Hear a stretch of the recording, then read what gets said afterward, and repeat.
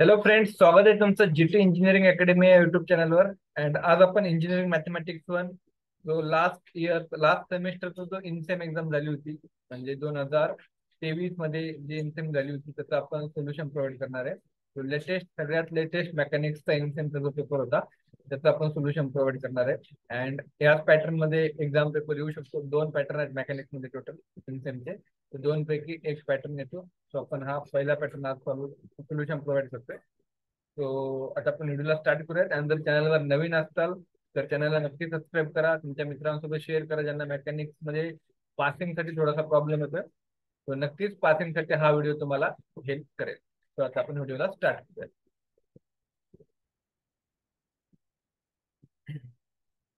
तो क्वेश्चन 1 आहे, system of force acting at the corner.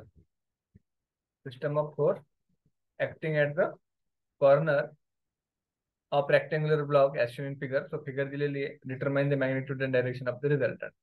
तो आता कसा मॅग्निट्यूड अँड डायरेक्शन काढायचं. सो सिंपल सी गोष्ट आहे. पहिले तर आपल्याला समेशन एफ एक्स काढावं लागेल. समेशन एफ एक्स काय असतो? X ऍक्सिसवरील forces. एक्स ऍक्सिसवर मला काय दिसतंय? हा एक फोर्स आहे एक्स ऍक्सिसवर. ओके, हा एक फोर्स आहे एक्स ऍक्सिसवर. सो राईट साईडला जाणार काय घ्यायचं? पॉझिटिव्ह. लेफ्ट साईडला जाणार घ्यायचं निगेटिव्ह. ते कसं? हे बघा, हे असते आपले axis. Plus x minus x plus y आणि मायनस वाय. सो राईटला जाणार काय असतं? प्लस. सो 25 घेतला मी. नंतर लेफ्टला जाणार काय? 20. सो -20 घेतला मी लेफ्टला असल्यामुळं. सो याचा आन्सर आलं 5 किलो न्यूटन. त्यानंतर summation F Y. Similarly Y axis वरील फोर्सेस घ्यायचे. अपवर्ड जाणारा पॉझिटिव्ह 50, मायनस डाऊनवर्ड जाणारा हा 35. सो हे येईल 15. तर तुमचा रिझल्टंट काय येईल? फॉर्म्युला असतो summation F x square plus summation F Y square. त्याचा रिझल्टंट येईल 5चा स्क्वेअर प्लस 15चा स्क्वेअर. तर ते जर आपण कॅल्सीवर हे टाकले आन्सर, 5 स्क्वेअर प्लस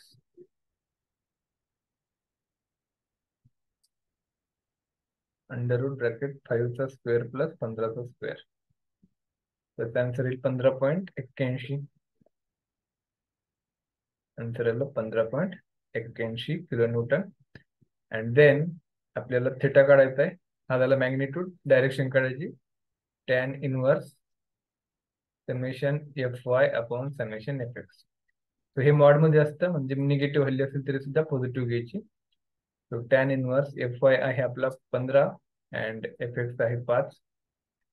जर हा फाइंड आउट केला, टॅन इनवर्स 15/5, तर होईल 71.56 डिग्री. अशा प्रकारे जस्ट सिंपल सा क्वेश्चन होता. जस्ट फोर्स रिझॉल्व करायची होती. त्याच्यामध्ये इन्क्लाइन फोर्स सुद्धा दिला. Determine the angle alpha for the three concurrent force acting as shown in figure so that the resultant is horizontal. ही सगळ्यात इम्पॉर्टंट राईट लाईन आहे. Resultant is horizontal. तो काय येणार इथं? Summation F x is equal to येणार R. ज्यावेळेस horizontal resultant horizontal आहे, summation F x is equal to R. Suppose जर असं आलं असतं रिझल्टंट इज व्हर्टिकल, तर मग summation F Y is equal to R आलं असतं. ओके, सो ही गोष्ट तुम्हाला लक्षात ठेवायची. होरिझॉन्टल आहे का व्हर्टिकल आहे त्यानुसार. आता या ठिकाणी फोर्स रिझोल्युशन करावं लागणार आहे. हा जो फोर्स आहे हा इकडे रिझॉल्व होईल, इकडे रिझॉल्व होईल अल्फा मध्ये. तर जिकडं कॉस असतो, जिकडं अँगल असतो तिकडला कॉस असतो. सो हा होईल 500 कॉस अल्फा, हा होईल 500 साइन अल्फा. हा पण रिझॉल्व होईल इकडे आणि इकडं. सो इकडे होईल हा 300 कॉस अल्फा, हा होईल 300 साइन अल्फा. आता एक गोष्ट लक्षात ठेवायची तुम्हाला, ज्या ऍक्सिसला अल्फा कनेक्टेड आहे तिकडे कॉस पाहिजे. सो इथं एक्स ऍक्सिसला हा कनेक्टेड होता म्हणून इकडे कॉस आला. हा अँगल वाय ऍक्सिसला कनेक्टेड होता अल्फा म्हणून इकडे कॉस आला. ओके, आता नेक्स्ट आपल्याला करायचं कसं? समेशन आधी एफ एक्स काढूयात आपण. एफ एक्स म्हणजे एक्स एक्सिस वरील ऍडिशन. सो एक्स एक्सिस वर फोर्स मला हा दिसतोय 300 कॉस अल्फा दिसतोय मला. ओके, प्लस 500 साइन अल्फा दिसतोय, 100 साइन अल्फा. अँड आणखीन resultant is equal to R दिलेला आहे, हा विसरायचं नाही. सो या ठिकाणी तुम्हाला कोणती व्हॅल्यू नाही भेटली, फक्त इक्वेशन भेटलं. हे असंच ठेवायचं. जेन समेशन एफ वाय करूया. आता वाय ऍक्सिस वर काय दिसतं आपल्याला? 300 साइन अल्फा आहे, हा वाला झाला. त्यानंतर मायनस हा 400 पण आहे, प्लस 400 तो ऍक्सिस वर आहे म्हणून त्याला कोणता अँगल नाही येणार, आणि हा डाऊनवर्ड येतो म्हणून -500 cos alpha is equal to 0. आता कॅल्सीवर पुट करून डायरेक्टली आन्सर येतं. कसं करायचं? 300 साइन, त्यानंतर शिफ्टचे शेजारी बटन आहे अल्फा, त्यानंतर ब्रॅकेट क्लोजिंग करायचं म्हणजे एक्स येईल तिथं, अल्फा एक्स, त्यानंतर प्लस 400 -500 कॉस वापस अल्फा एक्स करायचं, आणि त्याच्यानंतर शिफ्ट आणि कॅल हे बटन दाबायचं. शिफ्ट कॅल, वापस एकदा शिफ्ट कॅल, पूर्ण स्टेटमेंट टाकल्यानंतर शिफ्ट कॅल, वापस एकदा शिफ्ट कॅल टाकायचं. तुम्हाला अल्फाची व्हॅल्यू डायरेक्टली भेटते. तर तुम्हाला हे टाईप करायचं आहे 300 sine alpha plus 400 -500 cos alpha. So अल्फाने येणार तिथं एक्स येईल, शिफ्ट शेजारी बटन असतो अल्फा, तो पुट केल्यानंतर हा येतो, आणि हे पूर्ण झाल्यानंतर 2 वेळेस शिफ्ट कॅल आणि शिफ्ट कॅल प्रेस करायचं, तुम्हाला डायरेक्टली अल्फा येईल. तो अराउंड काहीतरी जो काही अल्फाची व्हॅल्यू येईल ती डायरेक्टली तुम्हाला ह्या इक्वेशन मध्ये, इक्वेशन 1 मध्ये टाकायची. Put in equation 1. He G अल्फाची value ती डायरेक्टली इक्वेशन 1 मध्ये टाकायची आणि रिझल्टंटची व्हॅल्यू फाइंड आउट करायची. That's it. इतका सिंपल असा क्वेश्चन असतो. फक्त याची तुम्ही प्रॅक्टिस एकदा करून घ्या. ओके, सो आता आपण नेक्स्ट क्वेश्चन कडे जाऊयात. ओके, सो तुमचा क्वेश्चन आहे, the गॅसेट plate of roof truss is subjected to 5 forces age shown in figure, determine the magnitude and direction of the resultant force. So ही पूर्ण फिगर दिलेली आहे आपल्याला. सो याची आपल्याला magnitude and direction find out करायचे. So आधी याला तर रिझॉल्व्ह करावं लागेल. हा इन्क्लाइन फोर्स आहे, सो हा इकडे येईल 180 कॉस 45, या डायरेक्शन येईल 180 साइन 45. त्यानंतर हा वाय ऍक्सिस वर हा एक रिझल्ट होईल इकडे, and vertical and horizontal 160 sign 45, 160 cos 45. तुझं सोल्युशन कसं आहे? सिंपल आहे. समेशन एफ एक्स करायचंय. समेशन एफ एक्स काय येईल? हा 180 एक्स एक्सिस वर, हा एक एक्स एक्सिस वर आहे, प्लस 180 कॉस 45, दोन्ही प्लस का आले कारण राईट डायरेक्शन चालले. त्यानंतर हा मायनसला चाललाय म्हणून -160 कॉस 45 येईल, अँड -200 येईल. Summation F x is equal to, याचे जर आपण कॅल्सीवर ट्राय केला, आपण करूयात किती होतोय, 180 प्लस 180 कॉस 45 -160 कॉस 45 -200, -5.85 आन्सर येते. -5.85 किलो न्यूटन मध्ये येईल फक्त. त्यानंतर समेशन एफ वाय करायचं. समेशन एफ वाय काय येणार? 180 साइन 45, हा, त्यानंतर प्लस 240, त्यानंतर प्लस 160 साइन 45, अँड जस्ट हे तीनच येतील. Summation F Y is equal two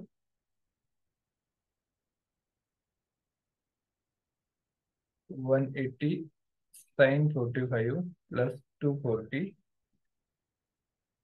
plus 160 sign 45, तर हा होईल 480. हा झाला 480.41 न्यूटन. आता रिझल्टंट फाइंड आउट करायचा. रिझल्टंट कसं येईल?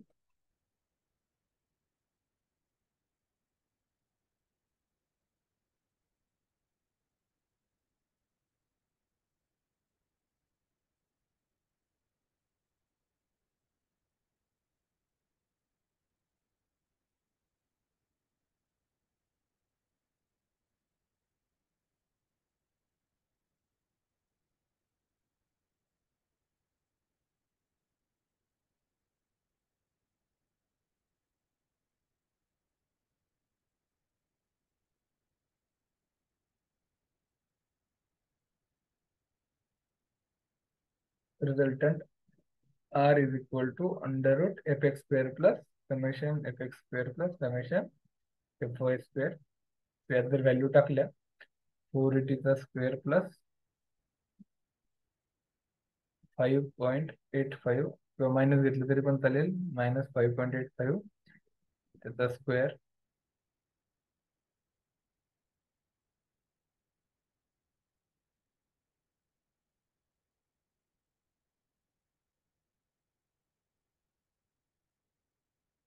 480.44 आन्सर येते. यात व्हॅल्यू टाकल्यानंतर 480.44 न्यूटन हा झाला रिझल्टंट. त्यानंतर आपल्याला थिटा पण काढायचं डायरेक्शन. तो tan inverse summation F Y upon summation F x. तो tan inverse summation F Y आहे 15 अँड हा आहे सॉरी समेशन एफ वाय आहे आपला 480 डिवाइड बाय 5.85. तिथे मायनस जरी आलं तरी पण प्लस घ्यायचं कारण की मॉड आलेला आहे. तुमचा थिटा जो डायरेक्शन अँगल येईल तो येईल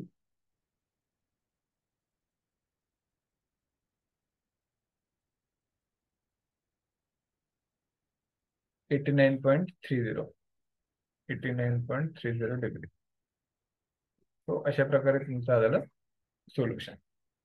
ओके, सिंपल आहे. जस्ट फोर्स रिझॉल्व्ह करायचं आहे. तर आपण नेक्स्ट क्वेश्चनला सॉल्व्ह करूयात.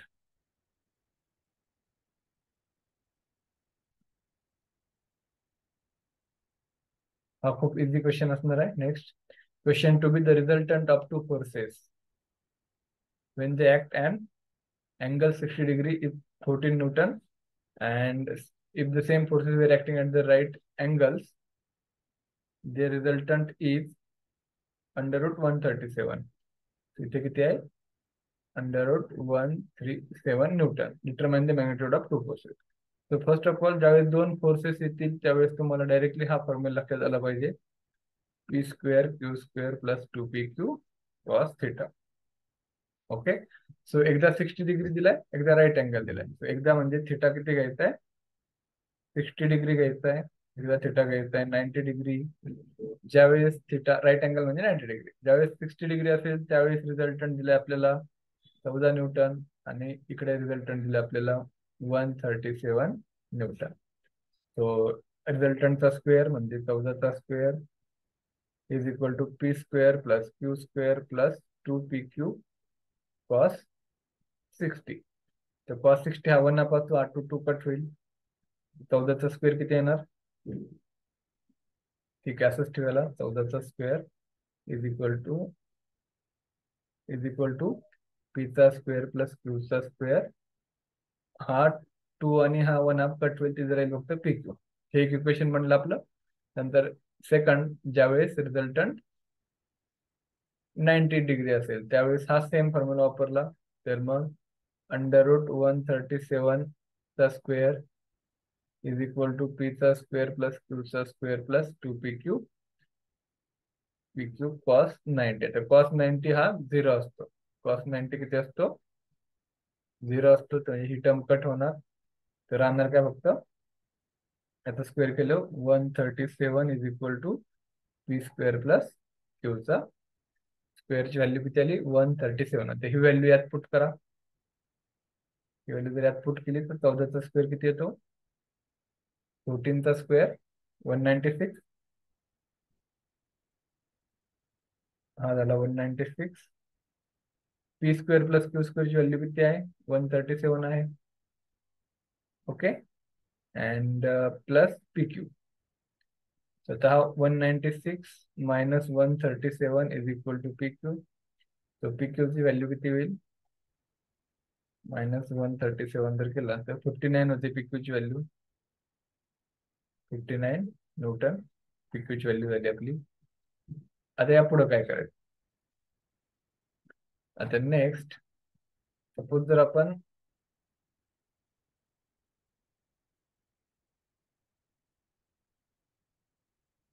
P plus Q bracket square केला तर काय होईल? P square plus Q square plus 2pq cos फक्त 2pq होईल. जस्ट आपला P plus Q bracket square. So यामध्ये P plus Q bracket square, P plus Q स्क्वेअरची value किती आहे? ती आहे 137.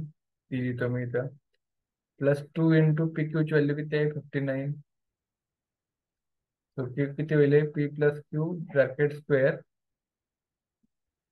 137 प्लस 59 इंटू 2 ही होते 255.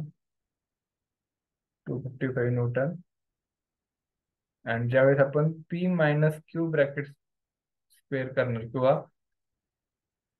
सिंपल आता अंडर रूट करूयात आपण. अंडर रूट जर केलं तर P plus Q is equal to under route of 255 ते होईल 15.96. आता हे झाले एक इक्वेशन. याला एक इक्वेशन द्या, नंबर 1 देऊ टोटल. आता second P minus Q bracket square, तर त्यामधून काय होईल P square plus Q square minus 2pq cos, फक्त 2pq होईल. तो वापस याचा आन्सर माहिती आपल्याला, ते आहे 137 मायनस 2 इंटू 59. तो P minus Q bracket square हे किती येणार आहे 137 मायनस 59 इंटू 2 आलं 19. हे किती आलं 19. आता याचा अंडर रूट जर केलं तर पी मायनस क्यू किती येणार, अंडर रूट जर 19 केलं आपण तर त्याचा आन्सर येईल 4.325 4.35 न्यूटन. आता हे एक इक्वेशन आहे आणि हे दुसरं इक्वेशन आहे. या दोघांना ऍड करायचं. इथे लिहितो मी.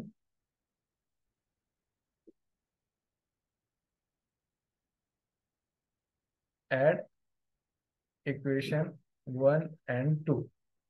दोघांना जर ऍड केलं परत लिहा P plus Q is equal to 15.96, P minus Q is equal to 4.35. दोघांना जर ऍड केलं plus plus plus Q Q cut होईल कारण की मायनस आहे इथं, आणि हा होईल 2p is equal to 15.96 and 4.35 हे होईल 20.31 and p is equal to 20.31 divided by 2. So p is equal to किती येणार 10.15. p ची व्हॅल्यू आली 10.15 आणि ही व्हॅल्यू इक्वेशन 1 मध्ये टाका तर तुम्हाला q ची व्हॅल्यू भेटेल 5.8. तर q किती आला तुमचा 5.8.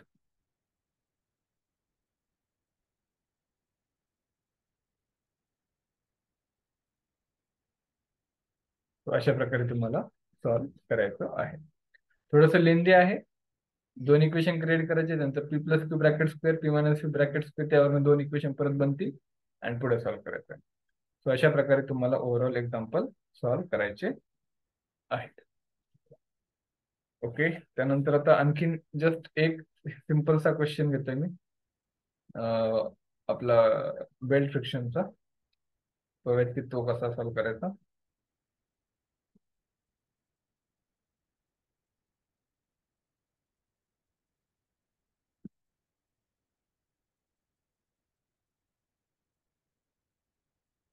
Okay, so question I have, cable is passing over a disc of belt friction apparatus at a lap angle 180 degree. म्हणजे आपल्याला अँगल दिलेला आहे 180 degree. as shown in figure, if the weight of the block is 500 Newton, त्याचं weight दिलंय 500 Newton, and determine the range. Range विचारली म्हणजे आपल्याला minimum आणि मॅक्सिमम व्हॅल्यू काढायची. तर आपल्याला फर्स्ट ऑफ ऑल फॉर्म्युला माहित पाहिजे T2 upon T1 is equal to the power mu beta. Okay, e to the power mu beta and mu S पण आपल्याला घेऊन दिलेला आहे. म्यू एस घ्यायचा आहे आपल्याला 0.25. ओके, सो आता T2 हा हमेशा मॅक्सिमम असतो, मॅक्सिमम वरती आणि मिनिमम खाली. ठीक आहे, T2 हा मॅक्सिमम असतो, हे जनरल इक्वेशन झालं. सो आपल्याला रेंज विचारली म्हणजे आपल्याला पी ची व्हॅल्यू माहित नाही जास्त असणार कमी असणार आहे. सो आधी आपण काय करूयात मॅक्सिमम साठी काढूयात.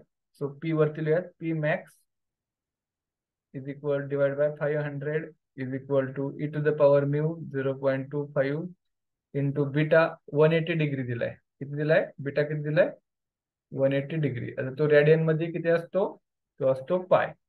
तिथे घाला लागेल पाय. तुमचा कॅल्सी हा रेडियन मध्ये पाहिजे. सो कॅल्सीचा मोड आधी काय काय करायचा रेडियन करायचा. ठीक आहे, सो आपण आधी Icha formula L N use करायचं. एल एन पॉवर 0.25 पाय.